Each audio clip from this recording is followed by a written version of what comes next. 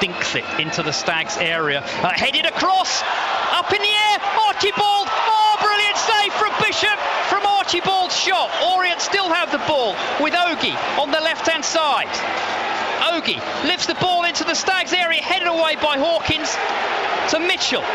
Mitchell chips the ball into the Stags area, it's headed away by Hewitt.